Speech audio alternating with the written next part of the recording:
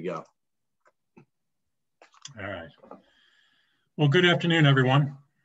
I'm David Goodman, a member of the USTA Middle States Leadership Development Committee, and this is the second iteration of our leadership series created by our committee under the leadership of Jim Flesh. The idea here is to produce interesting and engaging conversations with leaders from around our section, and in cases like today, one who's accomplished a great deal in our section and beyond. We hope these sessions are a little more casual than some of the other meetings you likely take part in every day, while offering some thought-provoking discussion and giving you a bit of an inside look at the many different personalities and stories in our sport. Now, many of you know Dan Faber. He's the executive director of the USTA Foundation, which has oversight of more than 250 national junior tennis and learning chapters nationwide. And he was the executive director of the NJTL of Trenton for 8 years. Dan has earned several accolades, including the 2019 Racket Sports Industry Person of the Year, and he's a member of the Middle States Hall of Fame. Most importantly, he's a husband to Jennifer and a father to Sydney. Welcome, Dan, and thanks for joining us today. Thanks, David. Thanks for having me in Middle States. So, Dan, you got the background screen of the US Open, which is a great place to start. I do happen to know that you're sitting in a basement in New Jersey, but I like the idea that we see you at the US Open. So why don't you start by giving us an update, since the event is about 2 months away. What's the plan for the 2021 US Open? Well, I think that's exactly right. I wanted to have this background just because of the excitement that's happening here. As you know, you just have to turn on the news. It appears that New York City and all the surrounding areas are starting to open up. You just have to look at some of the other sporting events. So the US Open is also tracking in that direction for full capacity. Not sure what that will quite mean yet, but as the foundation looks at that, it's going to give us a great opportunity. The US Open is a time period that the USTA Foundation has a chance to build a lot of awareness and raise the needed revenue that we use to support the NJTLs across the country and some of the other programs we do. And so to have the capacity of bringing in people to play in our events, to entertain folks and meet new people is going to be huge and continue our efforts. So no change though with the semi-annual meeting though. Should we expect that probably won't happen this year? I believe that's the case, that it is not happening in that as we know it as usual. I'm not part of that team, but I don't think that's the direction that we're going at this time, correct? Makes sense. All right, so let's go back to Michigan, where you were an athlete, enjoyed lots of sports as a kid, including tennis. Tell us about how the legendary Kirk Anderson and a coach named Dwayne Tusink, if I get the name right, influenced a young Dan Faber. You know, it's interesting you bring that up. Tiger Tusink is his name. And Tiger was probably the first person in my life that really inspired me to use the sport of tennis beyond just the tennis court. He was an unbelievable dynamic coach, and I think he was inducted into the Coaches Hall of Fame. He was one of the first no-cut coaches.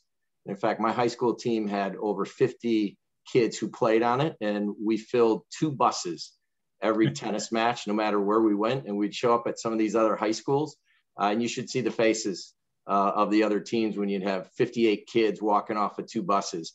And what was unique about Tiger is that every single one of us played a match that day, some type of match. Now, we might not have played against the other team. We'd play against each other, and we would stay late just for that sake. So that kind of mentality and that kind of vision has always inspired me. He was also a history teacher, and he just was so dynamic, and he showed how the power of education could influence someone's life also. So tennis and education kind of really started in my life through Tiger, and just having that mentor and that influence. Fast forward a little bit, when I was before high school, I was playing, I should say go backwards a little bit. Sorry about that.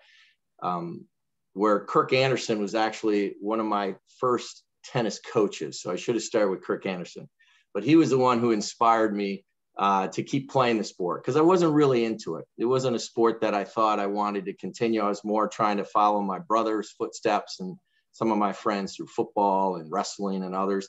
But he was the one who kept me out there, maybe because he was my height. We were short together.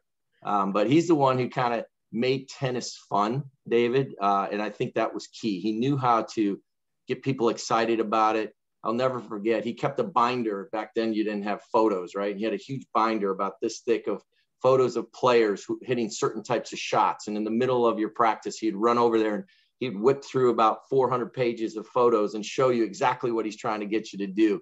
He just made it fun. So you never felt like you were grinding. You just felt like you were competing and having a good time. So between that and then you go into my high school years with Tiger and what he did as a tennis coach, the game continued to just be fun, which inspired me to play it through college as well. It's obviously just so important about when you start playing a sport that it's made fun. And obviously Kirk and from the way you described Tiger, they've just been doing that their entire life. And I know that you had said Tiger emphasized, you've said before that he's emphasized the importance of education. That combination of tennis and education seems to have stuck with you.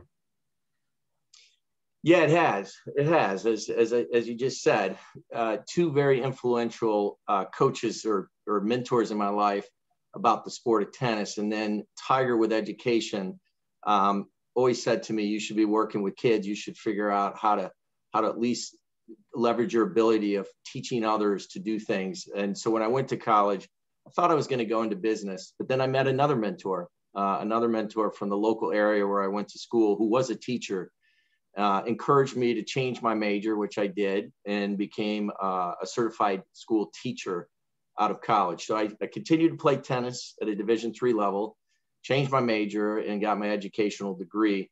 And so those two worlds continue to just kind of come together throughout my life.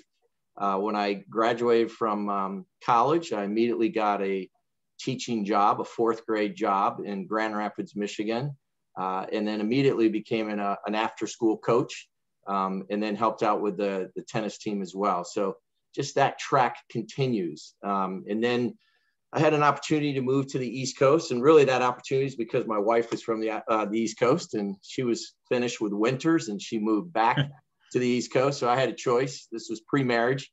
Grow up and join her out there or stay in Michigan. And I made the decision to just take a little risk. And I moved out East and met another person who influenced my life. And he was a principal in a local school district in Bucks County.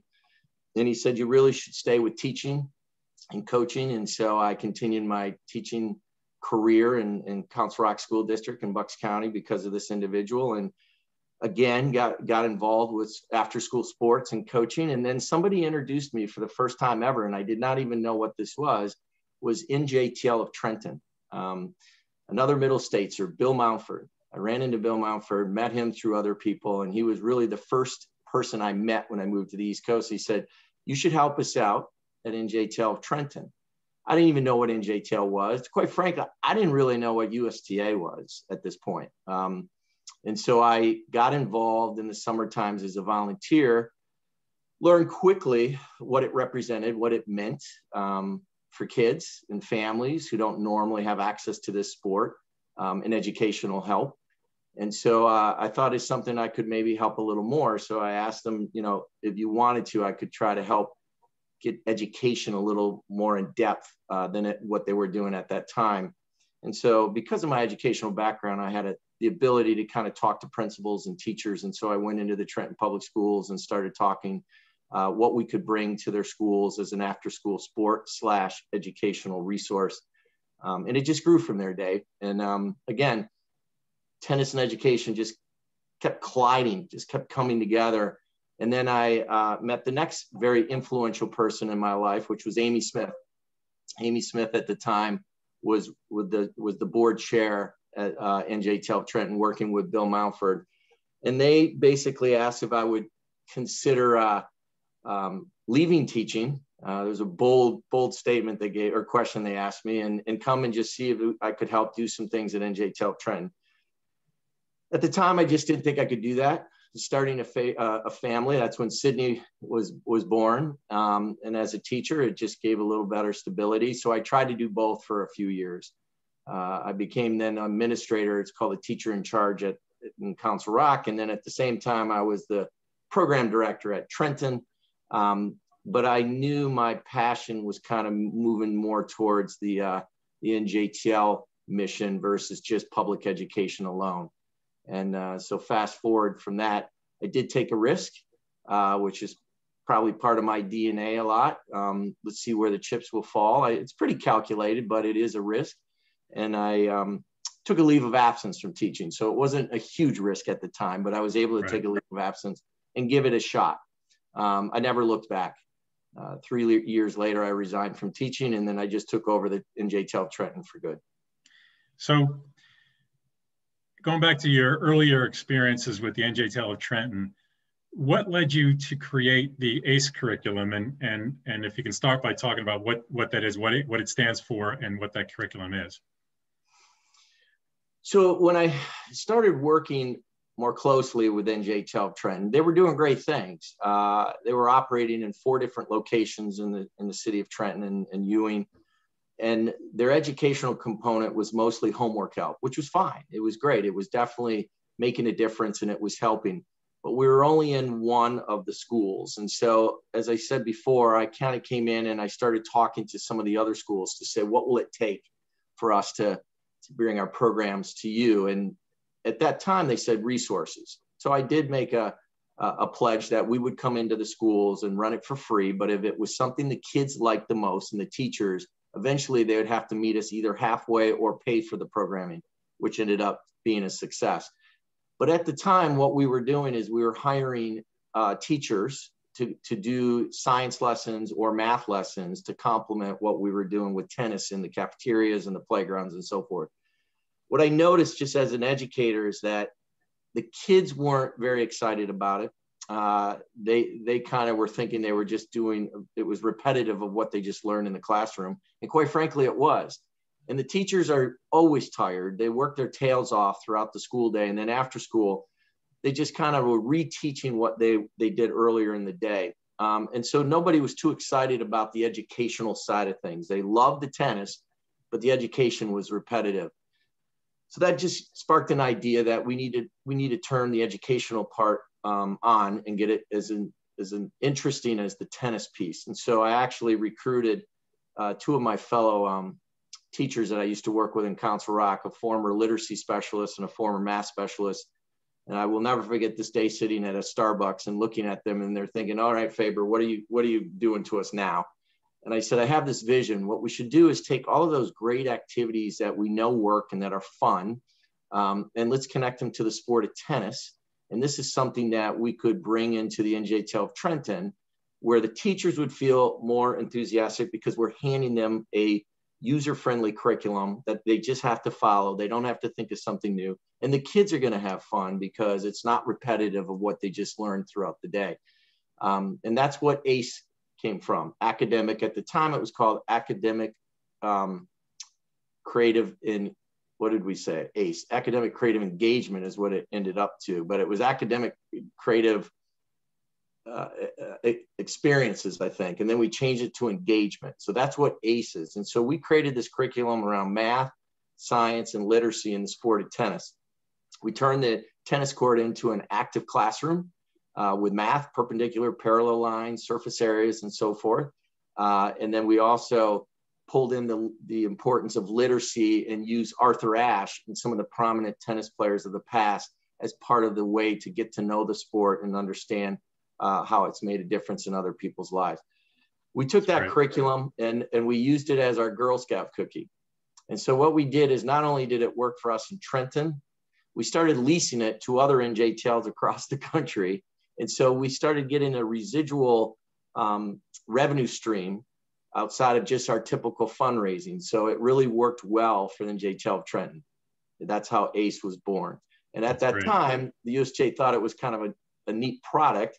I don't think they were too happy that I was leasing this product to these other programs across the country. So fast forward a little bit, they ended up buying the rights to that actual curriculum. No, that's terrific. It's something to be very proud of.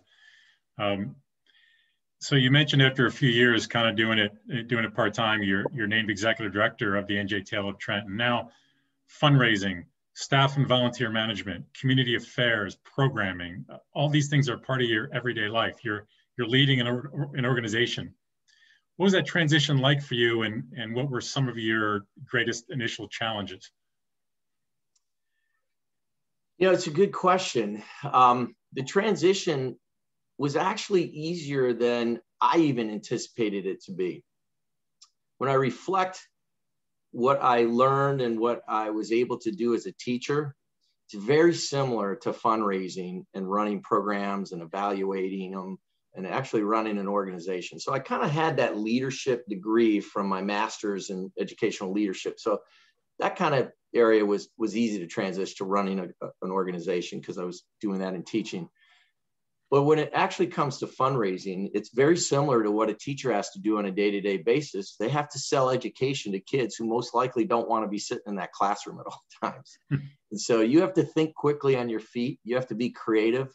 You have to try to be dynamic and engaging in order for kids to want to learn, especially when you're teaching calculus or something like that, or physics. You've got to have the ability, I guess, quote unquote, sell to get kids. So if you can do that in a classroom, chances are you can do that with donors and sponsors, because you have to be passionate about what the mission is, and you have to be able to read the room. You have to be able to articulate what you're selling, and then basically persuade them that they should invest in what this is. They should learn more about it. So that transition really came from the classroom, fundraising. And programmatic, that's what a teacher does all the time. I'm creating lesson plans, I'm creating programs around certain content, and then you're evaluating the impact that that content had on the student's life and how they're doing on a day-to-day basis and a quarterly basis and a yearly basis. So all of those things, David, I think were a natural transition into the nonprofit world. Makes sense. And the passion you mentioned is probably the biggest thing. If you have a passion for something, it's the number one. It's the number one. I tell my daughter all the time, don't worry about what the career is. Don't worry about what the salary is going to be. You have to start with the passion, and that will lead to doors that will open, and you will get to where you want to be career-wise and salary-wise. Yeah. I know that the rejuvenation of Cadwallader Park is something you're very proud of. And I was fortunate to be there on that opening day to see the result of a lot of your work. Talk about what was involved in the process of making that happen, the relationship building, the community engagement, the public-private partnerships. I think it's relevant to a lot of people listening here, especially those who are leaders in local community tennis organizations. Yeah, that was definitely one of the trophies that we should put up for NJTL of Trenton to get that done. I mean, it was it's a city park, but it's a historical park. And you're talking about, at the time, there were 6 courts made of red clay that nobody maintained, but it didn't matter. It was very historical. And so it was hard to get approvals to do anything to even maintain the existing infrastructure that was there. But as I kind of said, there's almost like a theme coming out of here. It always takes one person, one influencer that you can connect with to help make that happen. And at the time, in addition to the Amy Smiths of the world that I just said, and the board of directors that we had, and let me just tell you some hardworking key staff that we had in NJTL Trenton, Dave Haggerty emerged. Dave Haggerty was, at the time, looking to become the president of the USTA. He's in our section, obviously, and lives close to me. And he is connected to a gentleman named Albert Stark. And Albert Stark grew up playing high school tennis at Trenton High, but also on those parks. And he said, I like your vision. I like what you guys are talking about. Let me see if I can help. So we brought in Dave Haggerty. We brought in Albert Stark, both influencers in their own right in different areas. And we created what I would say a pretty dynamic strategic plan that we brought to the City Hall and said, this should be a public-private partnership. And this is what we'll deliver. And this is why it should happen. And it happened. They matched us dollar for dollar pretty much. The USTA played a major role of coming in and helping us design it and making it look aesthetically right in the settings. But it took a lot of work, a lot of politicking, and a lot of the right influencers to get behind it for us to finish that project. Is that what you're looking for there? Yeah, exactly. I mean, it's something that took a long time, but I think that the one thing that I think is important is for the people that are in that position and want to do something like that. You didn't know Albert Stark, but you knew somebody who did. It's getting to people, but using other people to do it, and I think that's an important point. So at this point, I should probably mention Jeff Harrison. I mean, it was bound to happen eventually. Jeff has a way of getting people to do things, and he encouraged you to volunteer with Middle States, right? He did. It's interesting you bring that up because the circle of life, and that's a statement Jeff probably says more than anybody I hear. The circle of tennis life, the circle of life, and it truly is. You know, it's if you look at my time with Middle States, which continues today, the people that I was connected to early on have been an influence or been a part of everything throughout this entire step in life for me and where I am at this point. I mean, Bill Mountford, still actively involved, helps us out now at our pro-ams and our tennis fantasy camps. Rob Holland, I can call him a kid because I hired Rob Holland out of college, him and his tennis team for the first group of kids to teach at NJTL of Trenton. And Rob has stayed along my path throughout. When I left NJTL of Trenton, he took it over as the executive director. Now I pulled him to the national level and he runs our Orlando office. Throughout that entire time, Jeff Harrison then was actively involved in the section level, obviously, as a volunteer and as we all know, as a president. And I remember Jeff sitting down with me with some others and saying, you know, we're really trying to get a pipeline of leadership. It was actually Jill Font.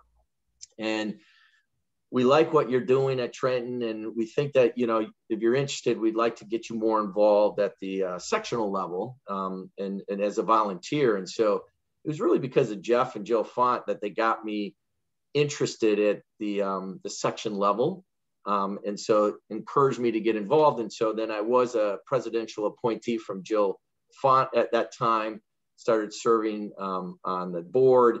And then I was reelected to the board and really then learned more about what the USTA was. Because again, I didn't know a whole lot about the USTA or what NJTL represented as I started this process. That then got me interested at the national level. So I served on some national committees, just like a lot of us probably on this call do, learn more about what that meant. And so all of that was very, very important because when this position opened up 8 years ago, I then had some historical knowledge and some understanding of the infrastructure of this very complex organization, right, from staff, volunteers, and different levels of that. And so now fast forward, the foundation started experiencing rapid growth, which allowed me then to build my own infrastructure and bring on new staff. I was looking for a development director, and that's not an easy thing to find, especially when you're trying to sell the sport of tennis. It's not like we're curing cancer or we're, you know, the next best thing for diabetes. We're certainly an important piece of all of that because of health and wellness and what we do, but you got to find somebody who can understand the sport of tennis and everything I just explained to then be passionate enough to sell the mission. And we hired a search firm. Within 12 months, I think the search firm wanted to fire me because I just couldn't align around anybody that they kept bringing to me. And it just didn't feel right. It never made sense. They were institutional candidates, people who ran universities and hospitals, do wonderful things, but that's not the same as really being out there trying to promote and sell the sport of tennis and how that can impact kids' lives. And so I was frustrated. Jeff Harris and I somehow connect. I said, let's grab lunch, you know, circle of life, right? Started telling him about how frustrated I was, telling him about what I was looking for. And I'm just hitting a dead end and I'm just going to have to continue to do this. Long story short, towards the end of the lunch, I finally just looked at him. I said, I'm trying to find somebody like with your mentality, you know, that ABC mentality, just always be closing in mine. And I just can't get it. It finally dawned on me. I looked straight at him and I'm like, well, what are you doing? And so, you know, the timing was perfect. So Jeff kind of looks at me and goes, here's that circle going again. I said, would you consider it? He considered it. And he's been with us now for, I think now close to 5 years, being part of what we've been trying to do. And as I said, Rob Holland joined as well to be a part of what we're doing. And so the foundation still stays connected to USTA Middle States, even though it's a national organization. It's kind of neat. So for the, going back to your involvement in the section and even nationally, for the benefit of the many Middle States volunteers who are listening today, talk about how taking on a leadership role in the section contributed to your success professionally. Well, as I said, the organization, it's a complex structure, right? There's great opportunity as a volunteer to have an impact. You don't see that in a lot of professional sports. And so when you're on the staff side of things, to have the understanding of what a volunteer does in the USTA and what they can contribute is very, very valuable. So by me being on the USTA Middle States board, I had a chance to learn that side of the business, to understand all the intricacies about how all that comes together and what that looks like, and then how that guides what's happening at the staff level, at the district level, the section level, states, right? And so when I decided to throw my hat in the ring for a national position, I kind of had that in my toolkit to be able to talk to it, where somebody from outside of our family, outside of our industry wouldn't. And it's a hard one to describe, but when you're in it, it totally makes sense. Sure. All right, so I want to get to some stuff about the foundation. So when you joined the USTA Foundation, then known as USTA Serves, I think, was in 2013, they're raising about $1.5 million a year and funding many programs, but some would say without a measurable impact. Now, fast forward to 2020, you're raising nearly $10 million a year. How are you putting that money to work and making it count? Well, you know, we should look at this in two ways, right? 2020, which is unique to any year probably in history. Well, in history, it's the pandemic. How did we make the money work? We actually in 2002, and then I'll look at it outside of 2020. But when the pandemic hit, just like everybody, we had to pause first and just figure out what was happening and where is this going to go. The best strategic plan that you could have in place just got completely thrown out the door. And so we did the same thing that a lot of people did. We just paused for a second and just kind of try to understand what was happening and what would that mean then for our clients, which are our NJTLs out there in the community, knowing that the NJTLs were going to get hit hard from this. If everything had to shut down, no fundraising, no ability to articulate what they're dealing with, it's going to be a struggle, a challenge. And at the same time, at the national level, we're looking at the same thing. No US Open potentially. What does that mean to our budgets? What does that mean for headcount, staff, and so forth? And then we were hit with a third thing. As many know, the company went through a reduction in force. So you add all those things together where we were losing staff and no one knew really where we were headed and what all that meant. It was important to just pause, to be more strategic, but not too long. And so the foundation team, which I give all the credit to, came together and we spent a lot of time discussing what is it that we should be doing in order to help our NJTLs and help the mission of what we have to accomplish. So we quickly turned our fundraising into a campaign. And that's where we came up with Rally to Rebuild. We knew we were going to have to help rebuild this network, or at least sustain the network. And so every single thing that we had on this incredible strategic plan turned into basically one-on-one discussions explaining to them what our hopes are to do for the 2020 year, and get them to buy in what Rally to the Rebuild meant. That meant going to those who usually pay to play in our pro-ams and our fantasy camps and our, our cultivating events, and ask them, would you just contribute unrestricted directly to this campaign? That was going to the US Open sponsors that support us in some ways. We're not going to be able to do this activation because of what's happening, but would you still contribute what you would have unrestricted to this campaign? We went to foundations that where you were restricted the way you wrote the grant, and we asked them, would you unrestrict it? Amazingly, David, almost all of them did that. And so we set a goal of raising $4 million, bringing that down, and we ended up raising close to $7 million because of it. But then what we did is we took that same mindset, mentality, and applied it to how we were going to disperse the monies. We asked our clients, Rob Holland and his team went out and had numerous one-on-one phone calls. I think they called every single NJTL leader one-on-one. And then we also had group meetings. When I say meetings, there were the Zoom meetings, sure, right? And we quickly heard from our client what was happening. And so we took all of our services and put them on webinars like everybody else so that we can continue to help train and guide wherever they needed.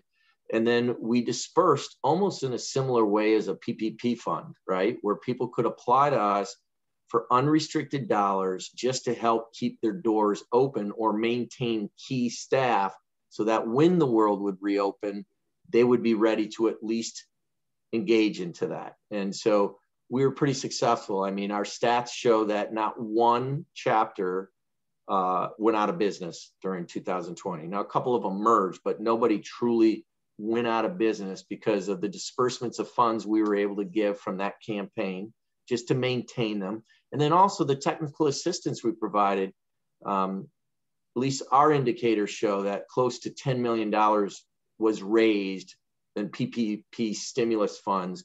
And we want to feel that we helped with that because we gave webinars, and the USTA national staff helped us put all of that together. So that was 2020. I mean, that was truly unique. Yeah. But what I think came out of that was very special is everybody's leadership abilities and everybody's passion to pivot quickly and to try to still make a difference. So now moving forward, I'm interested to hear the foundation's goals for the next couple of years, but also about how your approach to leading the organization to those goals.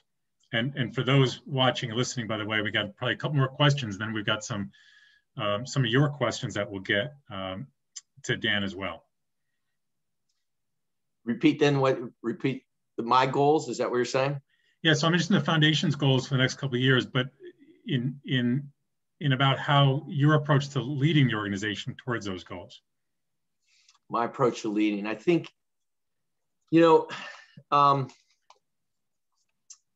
think my approach, it would be interesting to get someone's perspective who works for me, that what my approach might be, is probably somewhat my approach, right? I try as best I can to listen to the staff that works with me.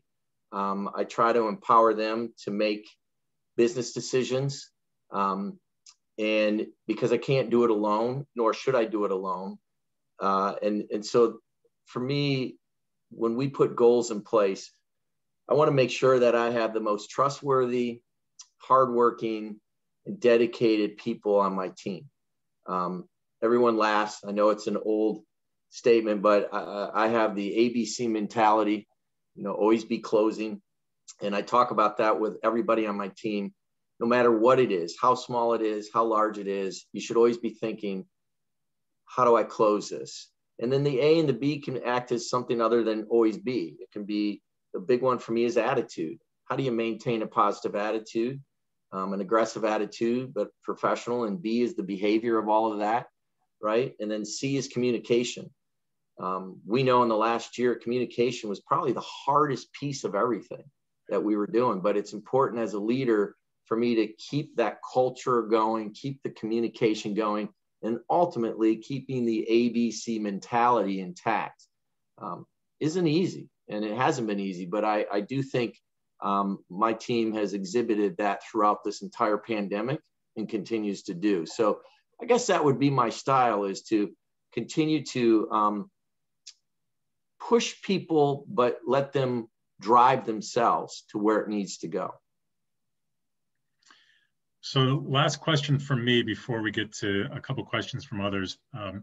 Anyone who knows you knows that you're a dedicated family man. Talk about the importance of work-life balance and how you keep the scale from tipping too much to the work side. Well, fortunately, I am in my basement, because if my wife or daughter heard this, you might get a different answer. And I do get lectures from them quite a bit. You know, work life is extremely important. I'm at a different point in time right now because my daughter is older. We have one child. My wife works also. And so my time for work is a little more than it would be when my daughter was a baby and young and so forth. And so work is in my DNA. It always has been. I was raised in a family with a very strong work ethic. I do think I need to balance it a little better. I need to know how to shut it off. But, you know, let's go back to the word passion. I just become, I think, so passionate about what we're doing and what we're trying to do as a team that it's hard for me to completely shut that off sometimes. And in fact, I enjoy it. You know, somebody will go on a trip and they'll want to read a book.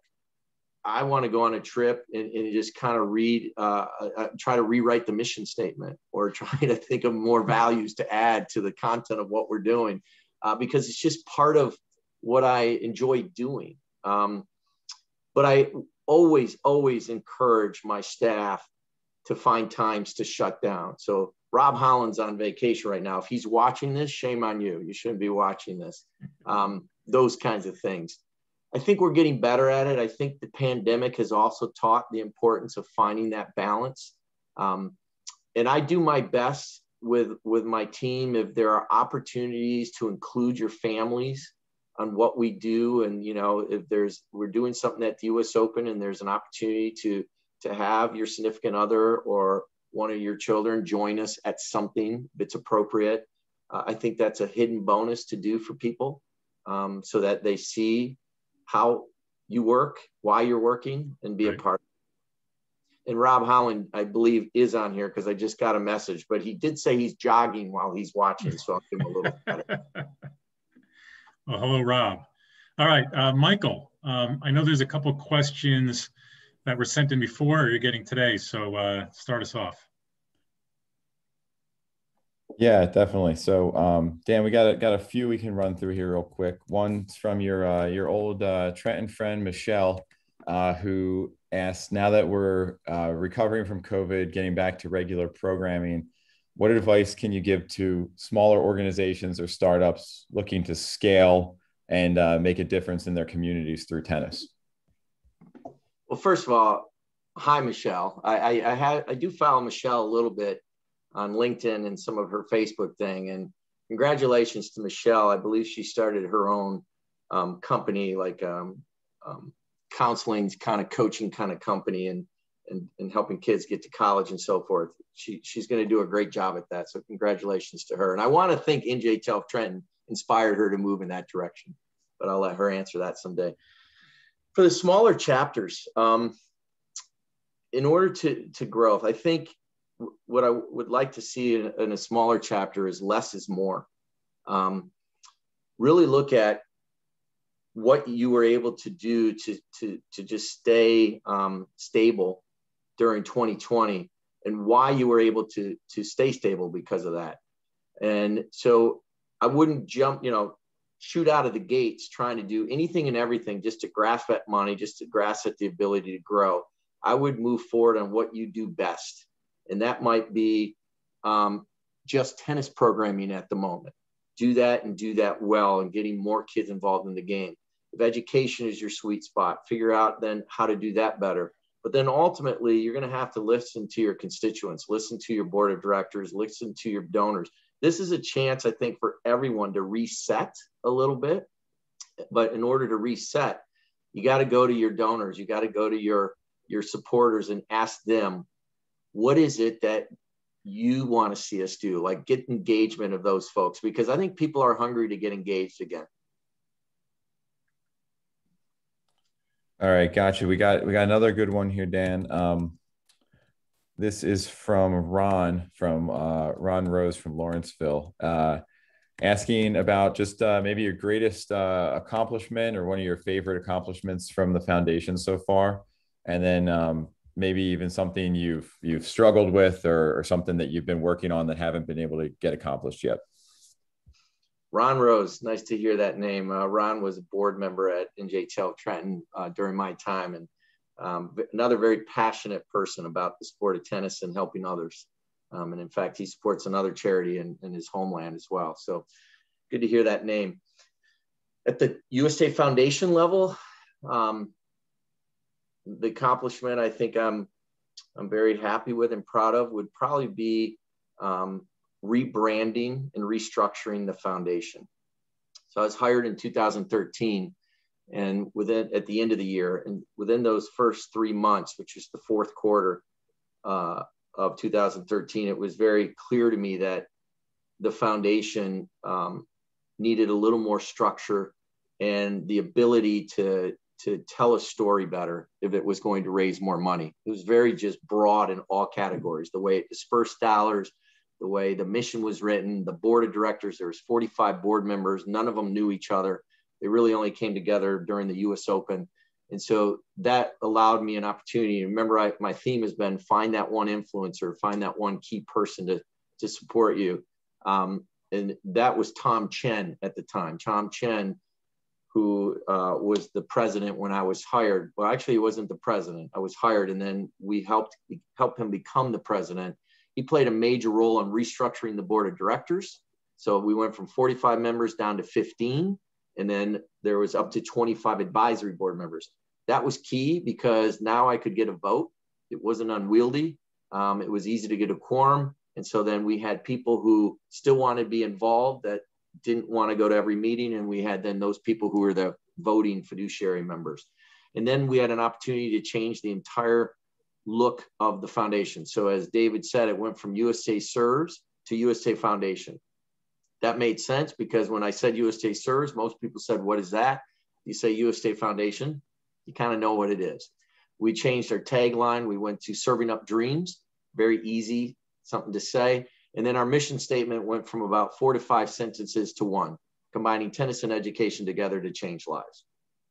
Everybody can memorize it and make it happen. So we did a lot of work behind rebranding the foundation, resetting the board, and then redesigning the staff as well, is what we did. And so, I want to believe that all of that work was not easy. It took a lot of time and strategy and politicking to get to that.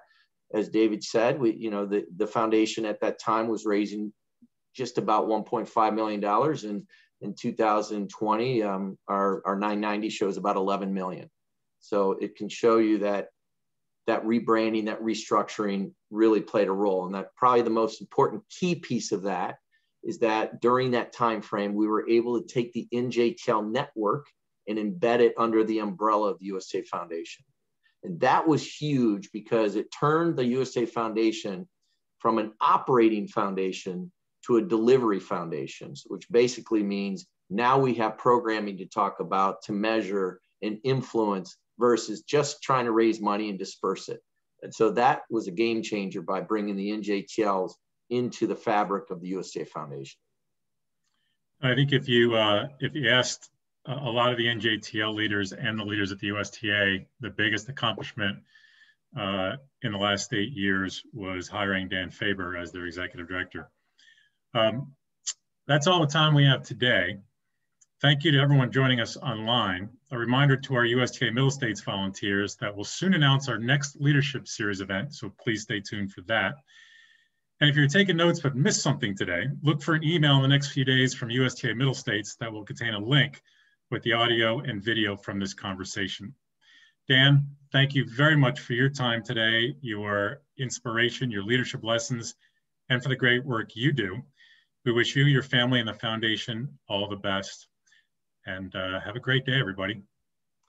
Thanks, David, and thanks to Jim for putting this together. Appreciate it. Thanks, everybody.